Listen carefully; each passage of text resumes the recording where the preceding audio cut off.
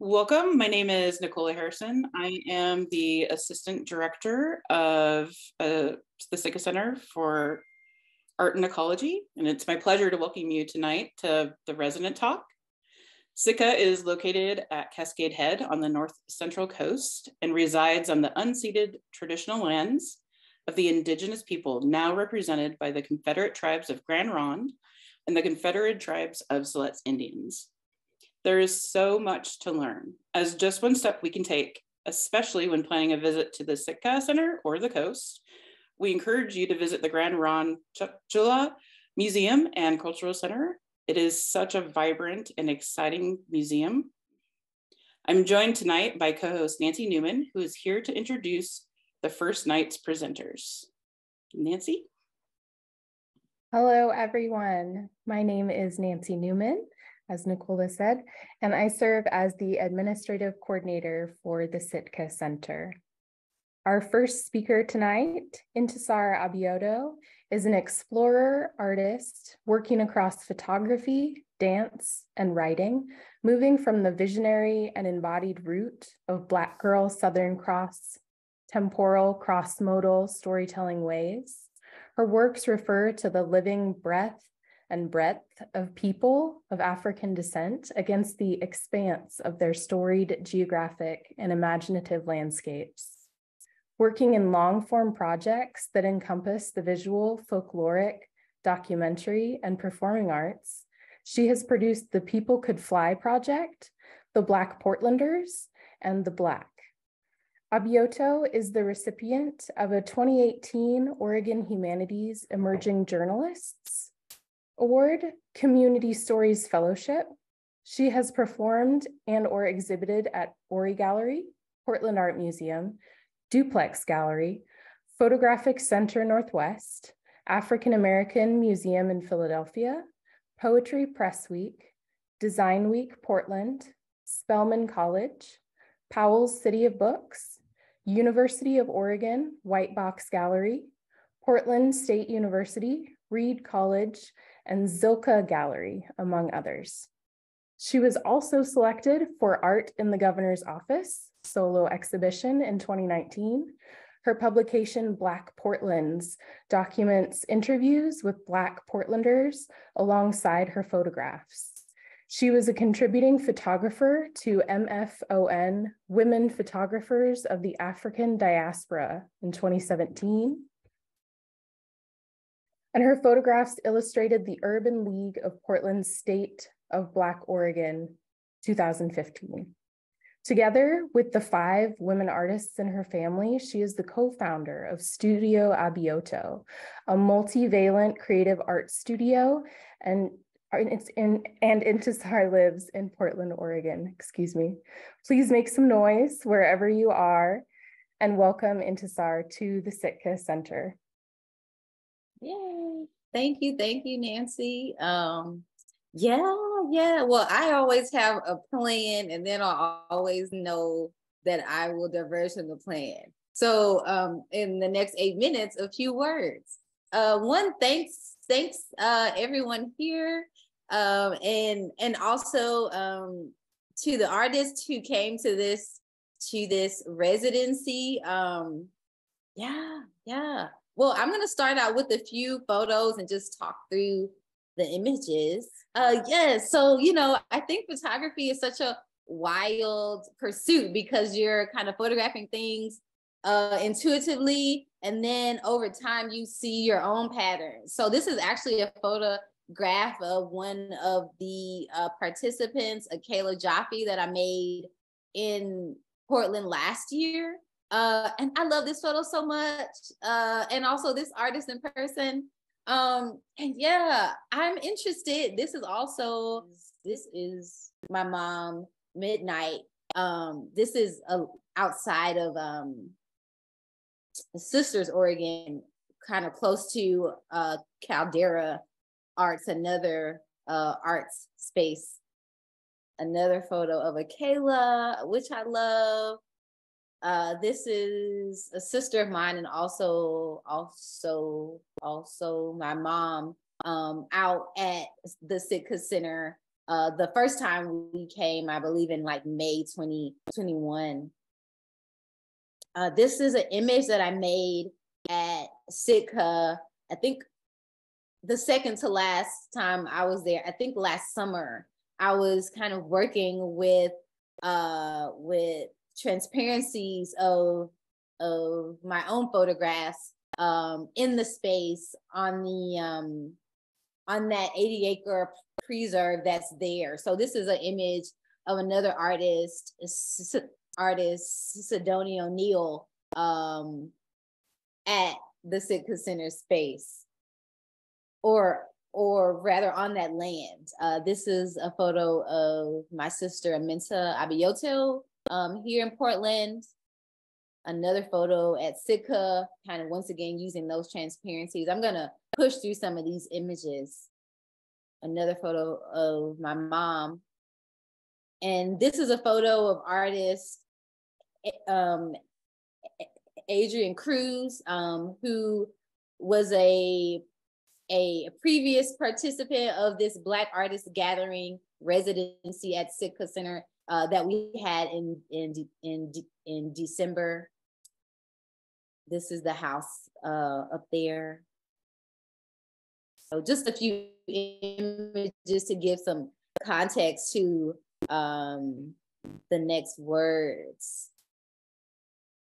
Yes, I'm interested in us being in space. I'm interested in Black artists, and also, Black people, but also, Black women, Black femmes, Black non-binary folks, like, within that whole expansiveness, how we exist and feel on the land. And I sense that as something that's pushing forth in my work. Also, yes, this is another photo of Akela. I love this one so much. I love the line here. So just works that I was working on. This is another photo of Adrian Cruz in Portland. Here I love kind of how her hair kind of merges with this tree here. I love us being at rest, which is also a big part of the time at Sitka Center, and also the focus of Black Artist Gathering, which is really about Black artists connected to Portland and Oregon, but who knows, perhaps other places. Just having time to be at rest, to imagine, to dream, to be supported, and thus the art emanating from there. This is a photo of my sister Akela Abioto at Sitka the last time. I think there was a red alder that kind of fell down in the storm, and we kind of moved some of the wood out of the road. But just looking at that piece, this was all in the road, and just how beautiful, just the kind of tangible experience of that. This is my mom up there on that land. She's just kind of funny and stylish. So this is her. This is Latoya Lovely, one of the residents at the previous cohort there. I love this image. Yes, this is and yes, so this is the previous cohort. I just want to say their names. It was Adrian Cruz, Latoya Lovely, Bridget Hickey, Jasmine and Yende, Bukola Koiki, Midnight Abioto, Von Kimmons, and Lisa Jarrett. Yeah, so I don't have a great bit more to say. I just wanted to give some context. This is this cohort at dinner, just seeing everyone together.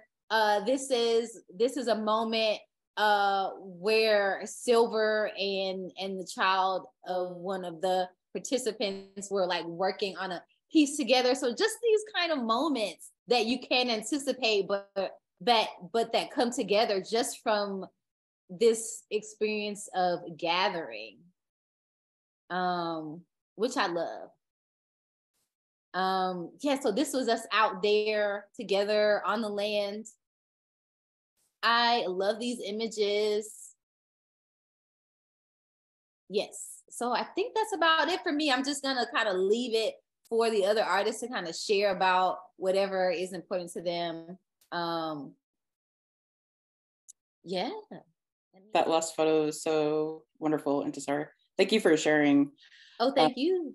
Yeah, and thank you for creating these two curated residency experiences for all these amazing people. It was such a joy to meet each one. Someone said, gorgeous photographs. I love how they occupy the natural space. And Akela says, beautiful work, Inti.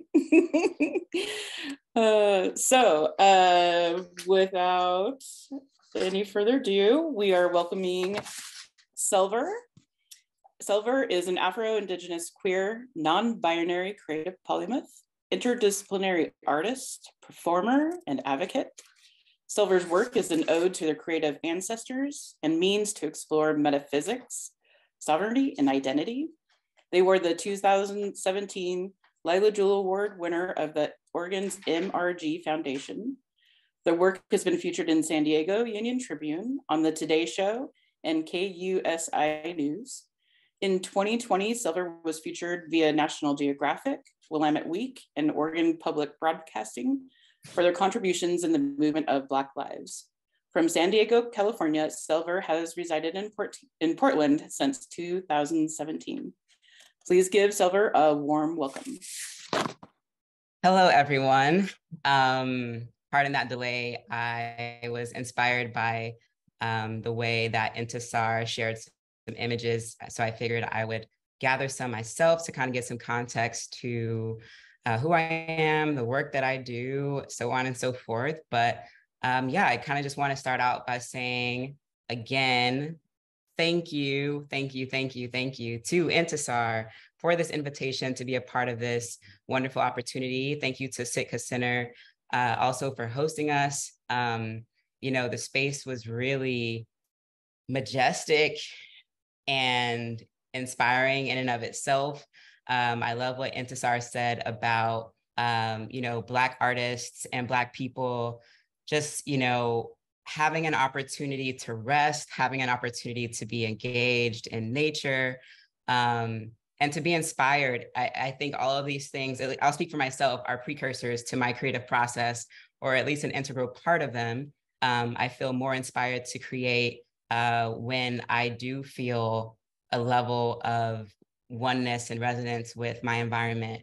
And just to be, you know, in this space surrounded by all these Black artists from this community that I have gotten to know over the past 8 years, or almost 8 years now, of living in Portland from San Diego, was just a blessing, energetically speaking.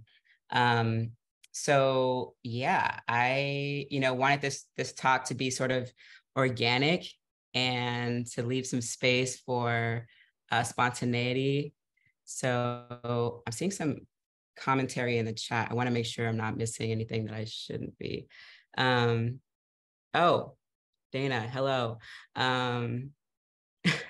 So I think, you know, yes, I'm going to share some images and talk through them, but I'm also curious if anyone in the audience or any of the artists here or any of the folks at Sitka have any initial thoughts or questions that they would like to pose, and, you know, as I prepare to share with you all.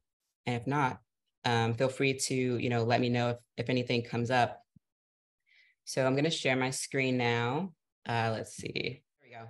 Yes, this painting is called Telepathy. So I'm showing you a little bit of my abstract work. I also work representationally, which I'll get to that in a second. Here is a mural at Black-owned event space in Portland here on MLK Boulevard, Louisa PDX. That was painted several years ago. This is the Garden Goddess. I love what Intisar said about celebrating Black women, Black femmes, Black non-binary folks, with all of that goodness and everything that comes there. This is a flyer that I just found as I was looking for images. for an event that I organized for Juneteenth in 2021 with a local organizer named Spirited Justice. And this was a sound bath. So my art practice also extends outside of the realm of painting and visual arts, but I also am involved in, interdisciplinary creative practices. And a lot of my work also is centered around bringing community together.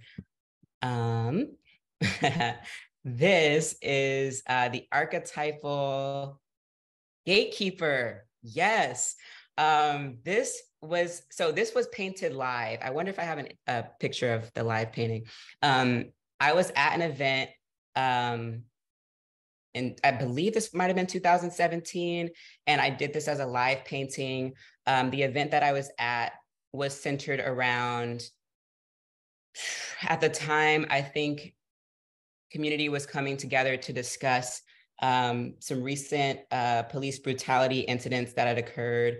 And, my job as a live painter was to try to bring, some level of this ethos of the conversation to the creative process that I was facilitating in front of people while having conversation.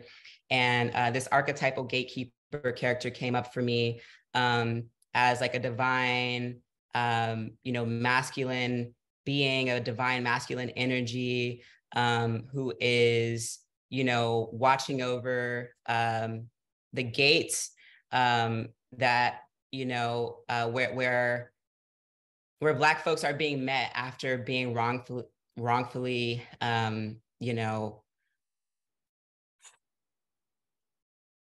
after dealing with the things that our folks often deal with. I won't expound upon that one much more at the moment, but I think y'all get where I'm going. This is a flyer that I designed for a vision board event that I facilitated last year with Rashonda of YGB Portland, which stands for Young, Gifted, and Brown, Young, Gifted, and Black Portland, an opportunity for Black and Brown artists and visionaries and creatives and people to come together and to kind of have a mid-year check-in about our goals and visions. And again, just continuing that dreaming. I think that, I think that all humans are creative, imaginary beings, and that we can use our imagination to create better futures and better outcomes.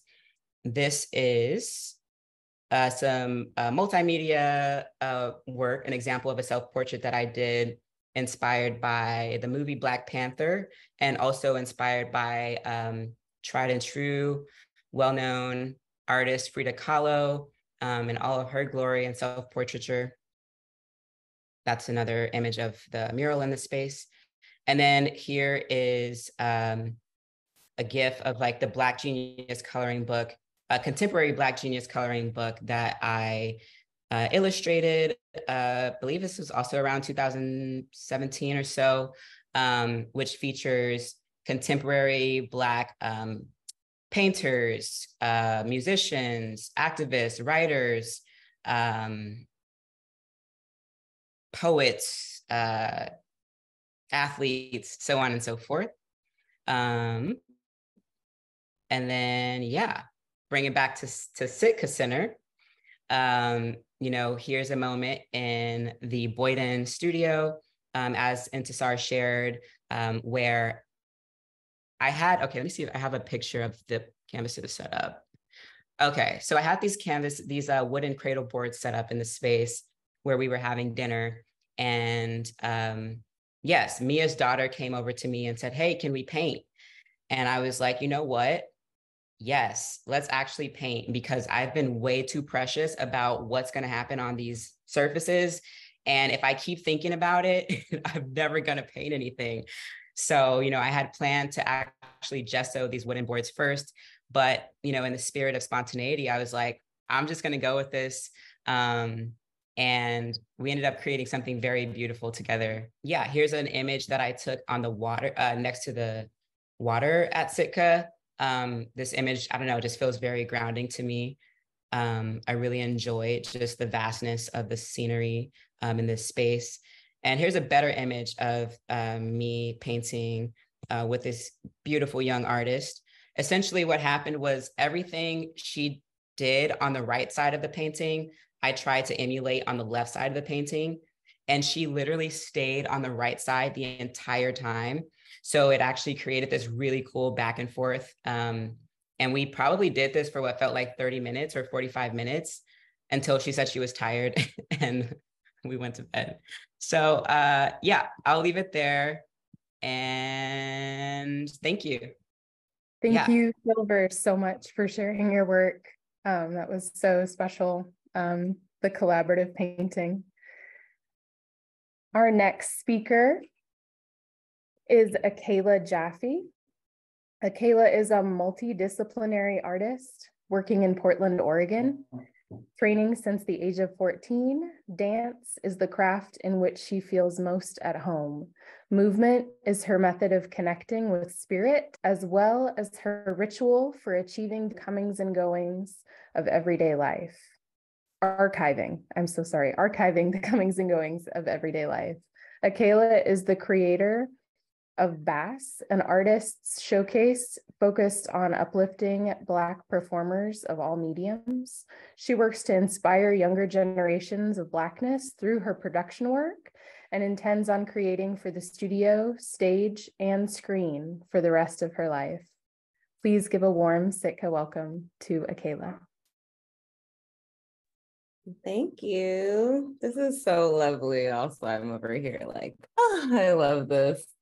I also want to say thank you to Sitka for having us. I can't express like enough how special it was to me, and I will express more how special it was to me in this 8 minutes, but I do want to say thank you to y'all, and I want to say thank you to Intisar for thinking of me, for thinking of all of us, and for really diligently doing the work of advocating for Black art in this city. And it operates on layers, and you and your family do really amazing work at like rippling through so many layers of our community. And you're one of the artists in this city that I come in contact with your work more than anyone's. And I'm always like, it's my friend, but it's so beautiful how many people know you and how many people have the same treasured, exceptional experience of you. So I know everyone who's watching this who knows Intisar feels the same way, and we could gush about you forever.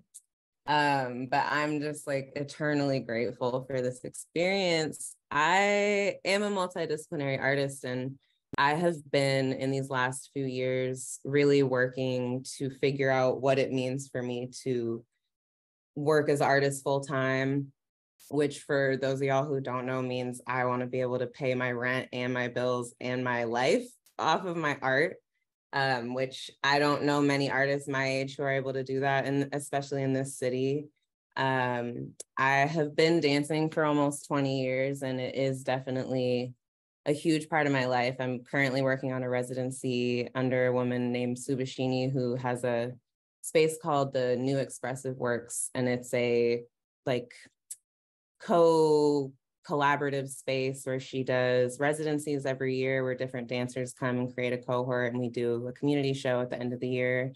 And it's been a process, and I intended to go to Sitka and work on these pieces and work on dance and to really be in a choreographing space. And I was really surprised to find that I like barely moved my body at all. And I actually ended up sitting and drawing and painting for like hours on end, like to the point where there were times where I was like, wow, dog, you just have been in the same chair for like 10 hours. Like I binged, I won't tell you how much Snowfall, but a lot of it. But I was able to create a lot of pieces, and I was really able to almost like cycle through myself, if that makes sense. Sort of a lot of times, like how a fish tank is like doing that self-filtration thing. I feel like I like replaced my filter when I got to Sitka, and I just kind of sat in this water for 2 weeks and let it like clean itself. And doing this physical practice of drawing, like I draw, I write, I sing, I dance, and I produce events and shows. And so visual art is probably the only practice that my ego isn't really at the table very much. It's really peaceful for me. And a lot of my other stuff, there's that voice that's sitting right here that's like, are you sure this is good enough? And are you sure that the audience is going to like it? And shouldn't we maybe edit this differently? And so having this practice where I could really just be with myself, I think I allowed a lot of processing to happen really naturally. And I ended up doing a lot of creative work on my other projects, just sort of in this meditative state, brainstorming and thinking things out and talking things out with myself. And really this time helped me get back to a spiritual practice that I didn't really wasn't making as much time for as I would like to, basically. And when I think about Sitka, my best friend loves Cascade Head, and they told me about this land for years and how special it is, and a lot of the history of sort of the vegetation and the tribal history and the wildlife history. And so I already sort of knew what it was when I went, but when I got there, I really could feel this like regenerative peace and this sort of restorative nature of the space. And I thought so much just about the sort of, for lack of better words, impending doom of capitalism.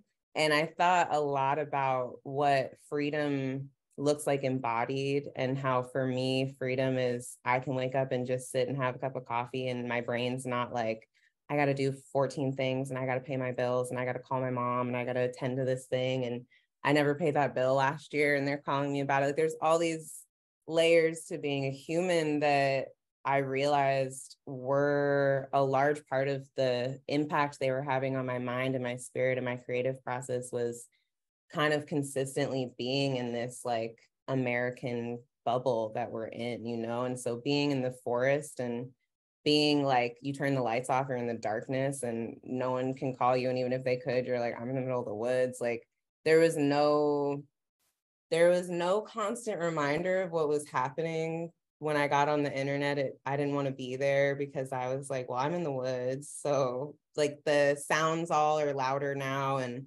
the chatter was really loud out there. So I was able to really just detach from a lot of the scripts I'd been reading without even realizing I was reading them. So I too was really touched by the freedom of it. I was touched by the possibility of it.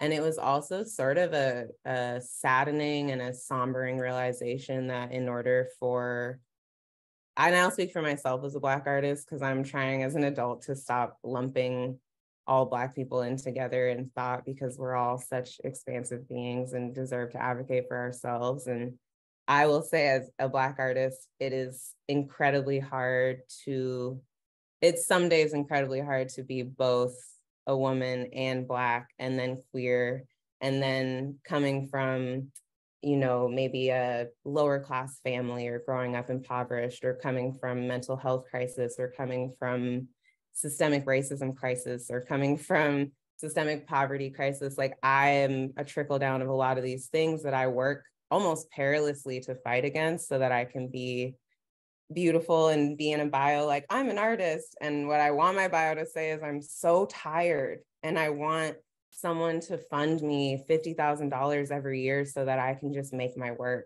But my bio is like, I'm a multidisciplinary artist and I absolutely love this hustle, because I do, and I will do it until the day I die. But this trip really helped me solidify that were it up to us, and were freedom something that was passed down generationally to American Blacks, this type of lifestyle that I live in the woods, and I'm really serious about my trash and my recycling and my light pollution. Like I'd love to live like that. And I got to see sort of a glimmer of what future hope space setting can be like for us as a people.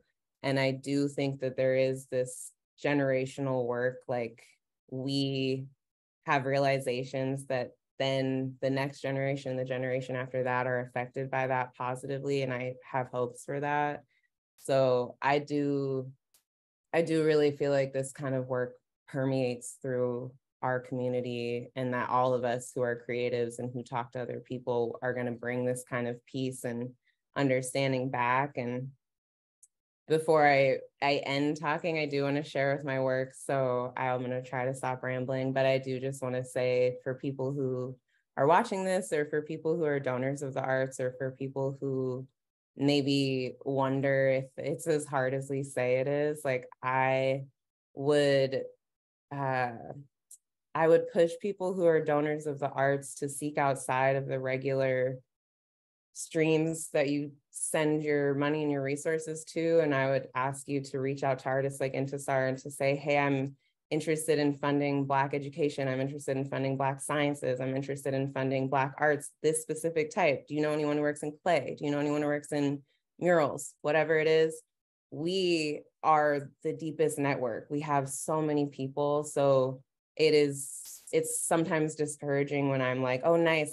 I love to see funding go to Whitebird every year. And I love to see funding go to X, Y, and Z every year, but I'm excited for there to be sort of this conversation that allows for our community to truly be, you know, moving through the gates that are kept, that have that sort of like fine art funding, because at the end of the day, Black culture is what is holding the torch for culture, period, and for the arts. And anything that's being funded is probably already being inspired by the local Black artists anyway. So I would push you to go directly to the source and to reach out directly to people, because we all want to work, and I would love to make a competitive rate to do what I do.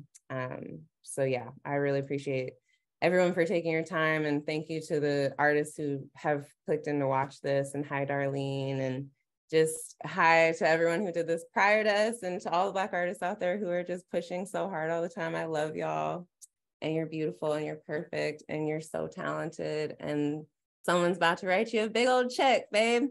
So before I leave, I do want to share my work, and I have this little janky webcam, so do excuse my, okay, it's cute.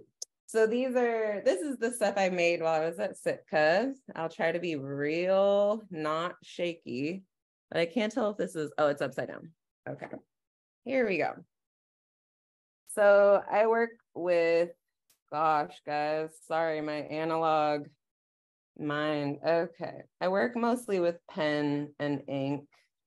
And I have been working a lot with my X-Acto knife recently, and trying to kind of layer my works. And I know that these are totally off center, but these are some things that I worked on while I was at Sitka. These Black ones are sketched and then drawn out with paint pen. Oh, Lord. Yeah, you kind of get the gist. I hate that I'm doing it in this bootleg way, but I just wanted to show these. And some of these took like very long. And I was really like, this one, I think I sat and I maybe watched an entire Apple TV show, like a whole season, while I worked on it. And it was great to have this really slow process to truly be able to test things. And I never really give myself the time to sketch with pencil. I usually just start straight with pen. So it was really beautiful to be like, you take as long as you want for these things. So thank you so much for listening. I really appreciate y'all. Thanks to other artists for listening to my long-windedness at our debrief at the end of the trip as well.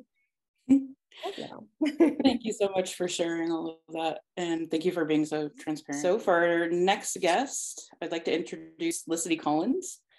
Licity enjoys a wide-ranging career as a conceptual artist, giving voice, to things too often left unsaid or whispered.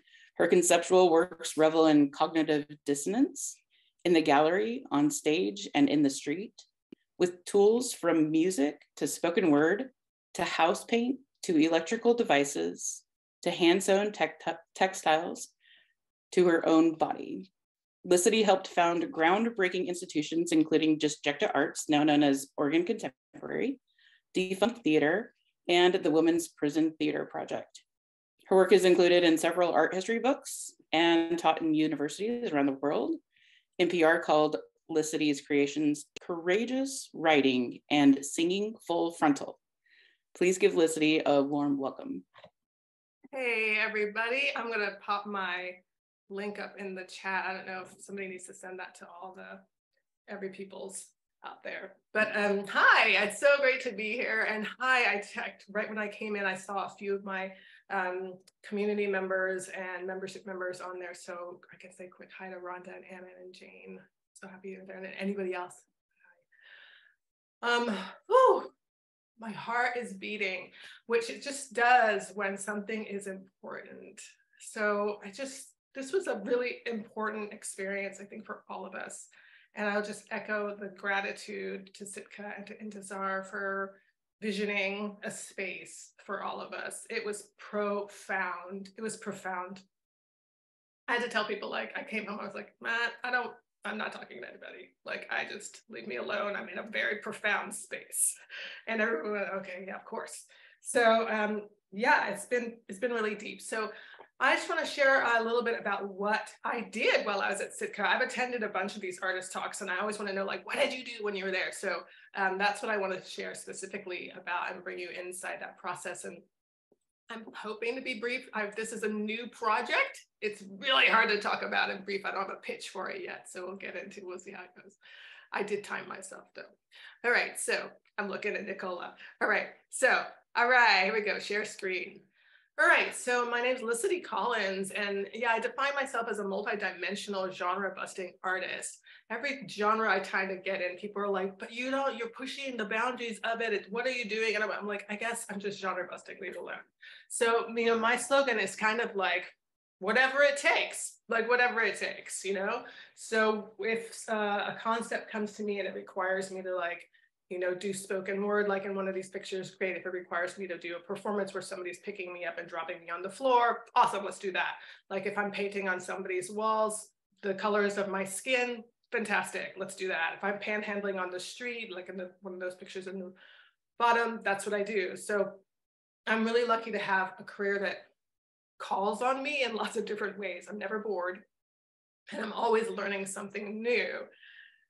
And I came to Sitka to do just that, do something I have never done before, and to figure out how to do it. And so the project I'm working on at the moment, oh, and by the way, like 10 years ago, I moved to this tiny town in Southern California and bought a guitar, which, changed my life tremendously. So now I'm back. This project that I'm working on now is kind of like everything, it's everything that I do now in one container. So this is me at the Sitka Center. That's me in Gray House. You can see one of the other artists' spaces outside my window. And I just came and set up, and I spent most of my time sitting right there, making tea, back to there, sitting on the deck. Oh, there was this great little kind of window seat. I spent a lot of time in that, but I'm going to talk about that in a second. And the project I'm working on at the moment is called One Death in 7 Doorways. And it's what I'm calling a spoken word opera. And that was the only term I could kind of come up for, because I just released last year a collection of spoken word pieces, stories that were then scored by solo musicians. So voice and instrument, which I'll get to in a second. I can't remember the order of my slides. And so I started to think about, there was one character in that collection of stories that called to me, and I was like, this guy's got more to say. So I knew I was going to spend more time with him. So I started writing a collection of essays in his voice, or I started to conceive of this collection. And then I had written a few of them, and then I went and I spent time in nature. And I was hiking in a creek, like in the water. And this piece spoke to me and just said, this is not 2-dimensional. This is 3-dimensional. This is on stage. This isn't a black box stage. This piece has bodies speaking your words, musicians moving around with those bodies. That's what we're doing. And then it said, and you're going to do it in Portland. It was like, and you can't do that down here. Not going to work. You got to move. So that's basically how I ended up here, and my art brought me here. And so I came to Sitka with 7 essays, kind of written from the point of view of this character. And what I left with was 12 scenes with 8 actors, a singer, 9 solo musicians. There's an aria, there's a suite, there's projections. It took shape. Like I wanted it to take, I wanted to come to Sitka, let it take shape, get it on the page so I could start seeing what it was. And so that's how it started. And like I said, it started with this collection called A Flower in the Mirror Was Dead, where I paired with several different collaborators and we composed together. So each one of these collaborators underscored a spoken word piece of mine. And it was really a powerful process. So the sounds range from, you know, classical bassoon, like Andy's the principal bassoonist at the Santa Barbara Symphony, to Amanda, who's like a punk rock drummer I've known since 3rd grade. And so there's these really interesting sounds that come together to create the voice underneath the characters, if that makes sense. And it was classified as 20th century contemporary, which is of classical, 21st century, like contemporary classical music, which was exciting to me. And I started to think, you know, what is the potential for this type of work? So of that, and there was this one piece featuring that drummer called Rest, and there were these 2 characters in it. And like I said, one of them I kind of fell in love with. I knew he had more to say. And in the process of opening myself to his voice and what he wanted to say, Amanda called me and let me know that a really dear friend of ours had died. And this friend was so dear that like I had gone to prom with him in 10th grade and she went to prom with him in 11th grade. Like he was like a dear, dear friend. I had spoken to him 3 weeks before. And now he just literally made coffee one day and dropped dead. And so when I went back to see my character, his friend had also died. And that happens in our lives. You know, when we are open to the lives of our creative others, these characters that come through us, we have to ask them, what's going on with you? So I sat down and I asked him, like, what's up? What are we going to write about? And he was like, you know what? She's dead. And I was like, oh, okay. So how are we going to write about that? So the piece became this meditation on death.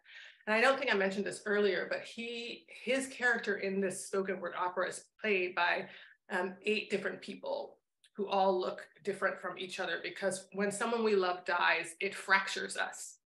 And she's played by one person who, after she dies, she no longer is able to speak, she sings. And so it becomes this, you know, interesting view into what happens when we lose someone we love. And I think it's amazing that the idea of rest has been evoked in this series of little talks, because I was sitting here putting my talk together and I was like, what's that stupid Pablo Picasso quote I hate? And I was like, oh yeah. So I looked it up and it's like, I don't even think he said this. People just make up stuff and attribute it to like Pablo Picasso usually, or Ben Franklin, you know what I mean? So whatever. So Pablo Picasso, inspiration exists, but it has to find you working. This is like the most oppressive, depressing, horrible quote you can give an artist. It's like, oh, well, I'm not good enough. I'm never working. I'll never be inspired. So I was like, oh, that's not my experience. My experience is inspiration does exist, but it loves to find you at rest.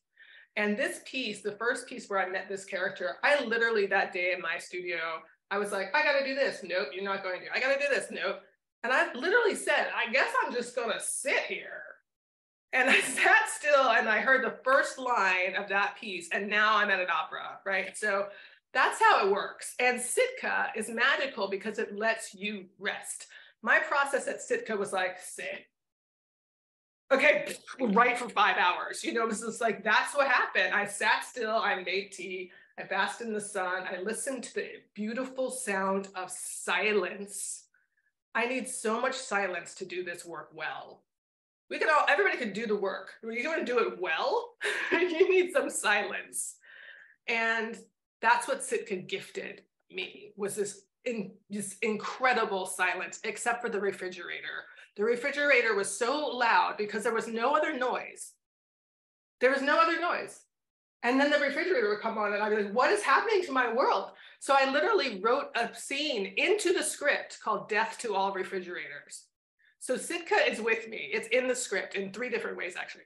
Okay, so here's a gray house. That's my computer in the window. That's where I would sit, have tea. That's my setup. Here's my notes. This is me figuring out scenes and essays into scenes. And here's what I ended up with by the end of the 2 weeks, which is really fun for me. So cast notes.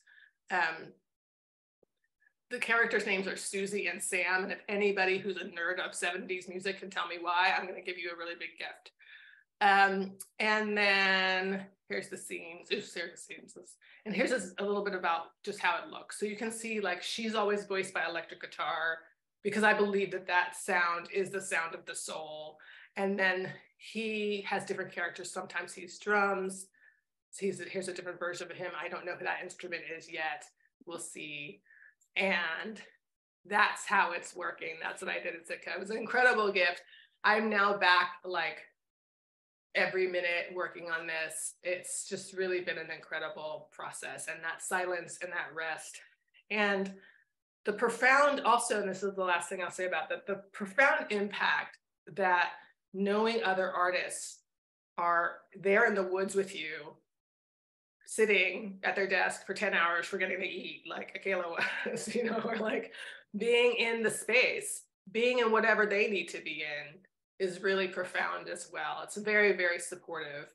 And I also wanted to like just echo that one of the other amazing things that happened while I was there is, you know, I raise money every year for my projects to pay other people, to pay people who like, you know, all those musicians or other people who help me produce the work. I have never paid myself. And I sat down and while I was at Sitka, had a completely spontaneous impulse to do a small crowdfunding campaign and send it to a handful of people so that I could pay myself. And somebody already sent me $500 just to write this script. So Sitka made that happen. So thank you. And please, anyone out there listening, join my community at LicityCollins.com. I send a lot of love to my people. Thank you so much. Thank you, Licity, for sharing your work. That was so, I don't think I've ever seen in all of our resident talks this many hearts and thumbs ups, and I can't wait to hear the opera. Melanie Stevens is an artist, illustrator, and writer. She is the creator of the graphic novel series Watershed and the co-founder and co-curator of Nat Turner Project, a fugitive gallery space that provides funding and spaces for artists of color to create or express their own language within and without the parameters of racial commodification or designation. She received her Bachelor of Arts degree for political science from Yale University and her MFA for visual studies at Pacific Northwest College of Art, where she currently teaches. Please join me in welcoming Melanie. Thank you, Nancy, for that amazing intro. It's been said before, but I have to say it again. I am extremely thankful and grateful to Intisar for inviting me and including me in this, as well as the folks at Sitka Center for holding space for us.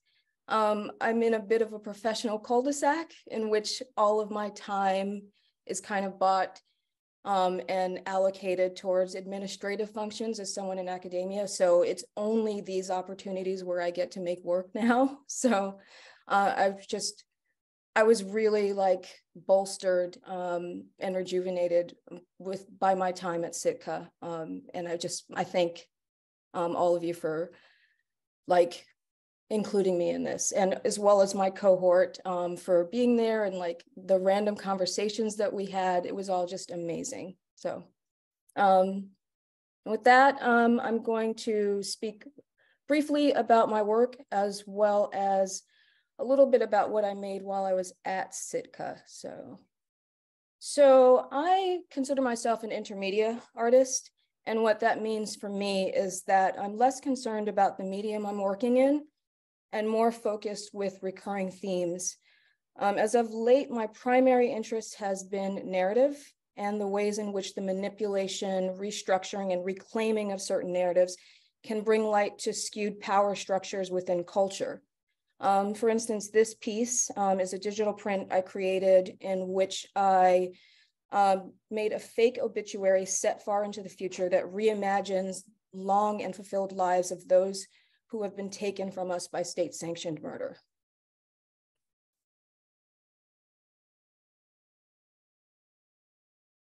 Since 2010, I have been working in sequential art, specifically comics. In 2017, I began the 10-part graphic novel series Watershed, which uses the narrative tools of time travel and speculative fiction in the vein of Octavia Butler to explore racial history and violence in American culture. And here are a few pages of the opening sequence of Volume 1. I'm currently working on the 3rd volume, which will be out later on in the year. While in art school, I had the opportunity and resources available to learn printmaking, and began a series of works calling images from news media and popular culture that spoke to current events and pivotal moments in recent history. This is a copper intaglio etching that I did in 2016.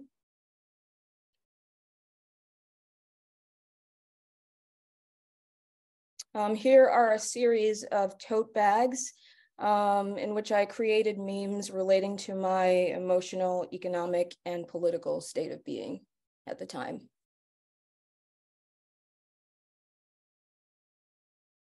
During the pandemic, I started doing relief printmaking, primarily lino cuts, because I was able to print at home with fewer and more accessible materials and without a large press. These are a couple of the prints that I made at the time.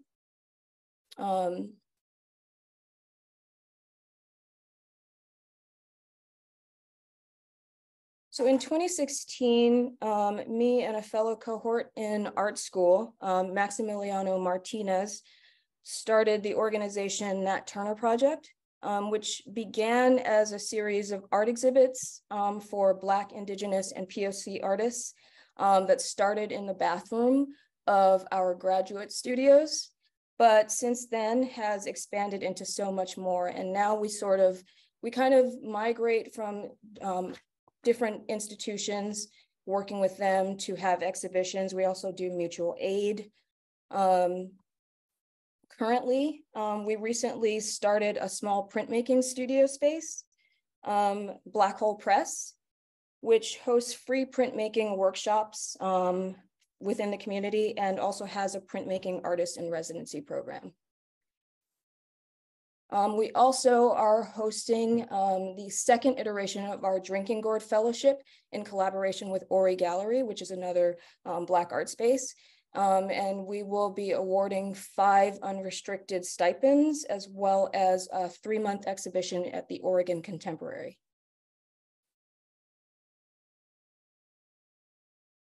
So finally, I wanted to show a few things I worked on while I was at Sitka Center.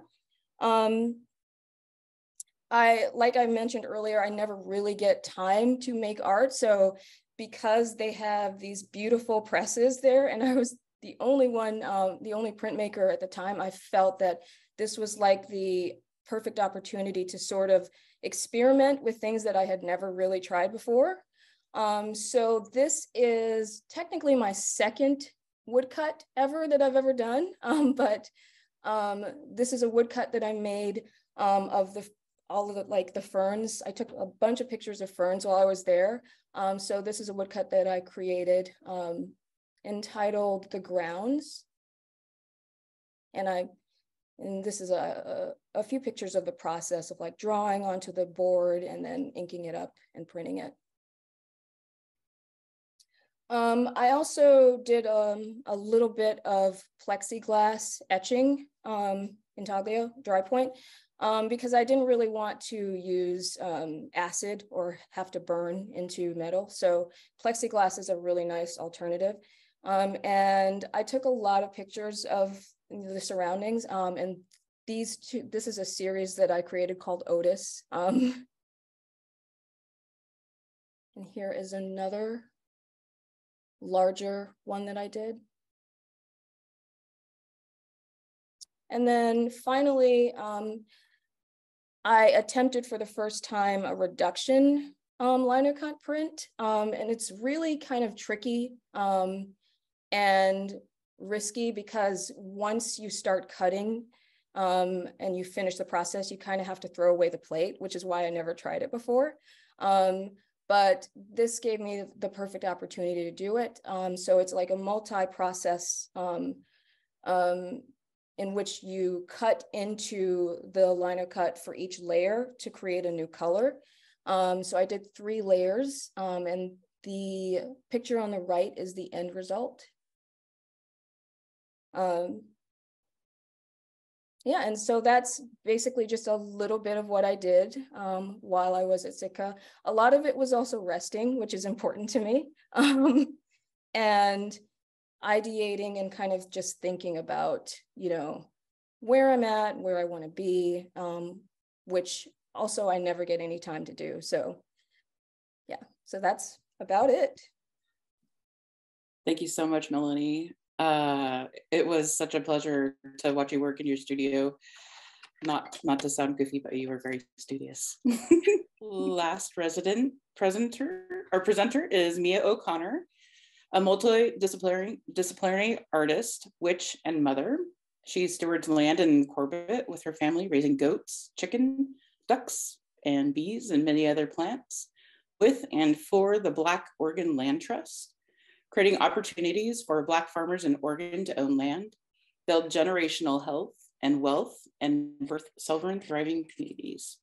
Mia started a BIPOC youth dance program and collaborates with many other projects and performance groups like Deep Underground, the Sun Ra Orchestra, Brown Calculus, Brown Calvin, Be Present Art Group, and the Afro Celestial Drum Circle. Everyone, please give Mia O'Connor a warm welcome. Hello. Now my heart is like, I just want to start off by giving thanks and gratitude to Intisar for thinking of me to be a piece in this space that we're creating.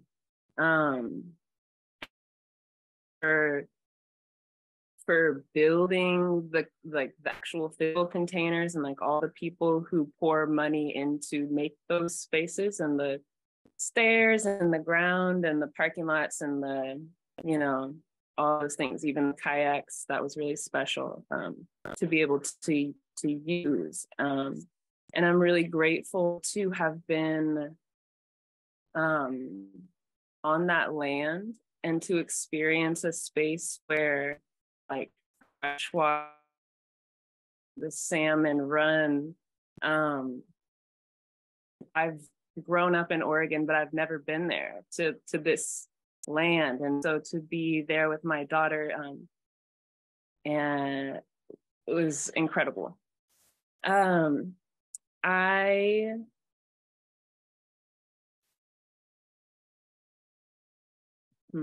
So I would just say that the residency was a full body reset for me. I've moved to Corbett in December. So I started that process of darkness and quiet in my home space to kind of like figure that out and adjust to that, which is a really scary thing to like witness yourself and be with yourself in that this space. So it was great because I'm on this journey that was starting to tell me to slow down and stop doing so much. I'm like 23 weeks pregnant. I want to am starting a farm, but the physical labor of that, I can't do. So the universe is like, you need to sit down, you need to ask people for help. And then Intisar was like, can you do this thing? So I figured out how to make it work. And I was like, oh, it's an artist residency. What am I gonna do? And it was perfectly like last minute enough for me to not really come up with something, to be as a dancer at like root. I was like, I'm going to do something dance related. I'm going to go outside and dance every day. I'm going to pick a spot and just do this thing. And as soon as I got there, I couldn't do anything. I stayed inside for many days, and I went on walks because I brought my daughter with me. So we had to get out of the house at least once a day. But yeah, that vision of me working as an artist was quickly brought to reality, that like I'm the project. I'm the thing that's being worked on, like me, my spirit, my body. And that doesn't involve anything but rest and like just being.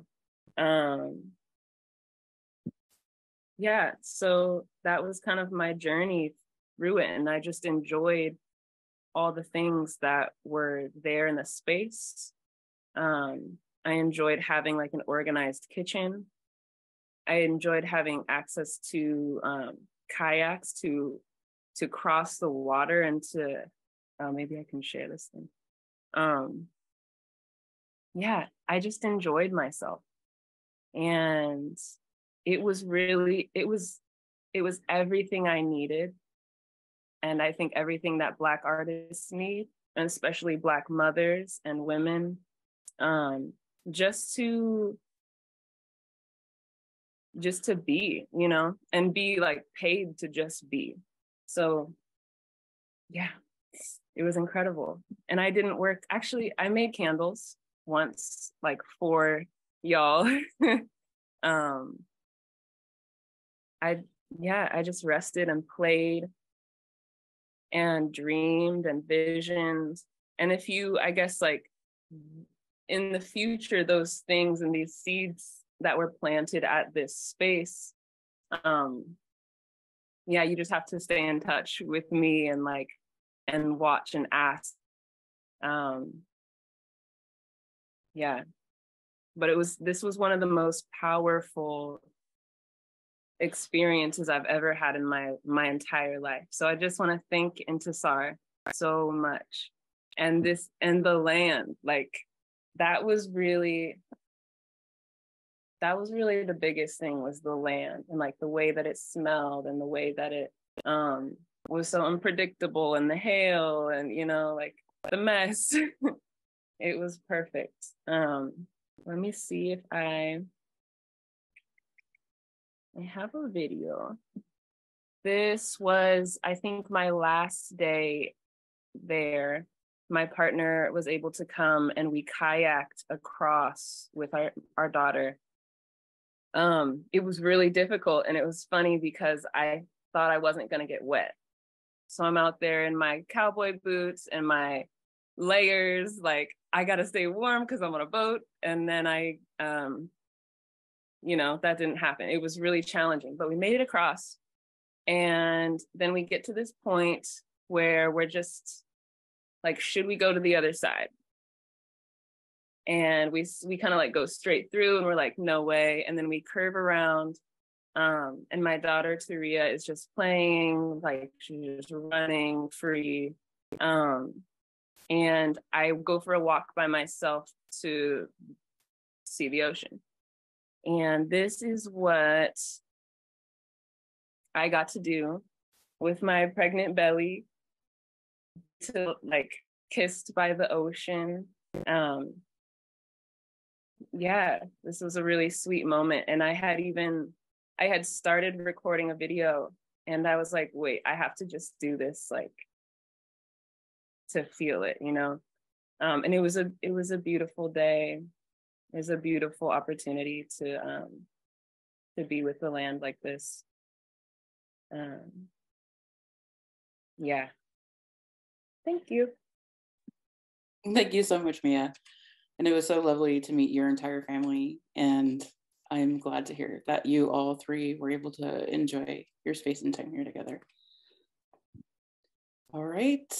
Well, I want to go ahead and thank everyone for coming. And thank you, Intisar and Licity and Silver and Akela and Melanie and Mia for sharing your work and your experience with us this evening. Good night, everyone, and thank you for coming.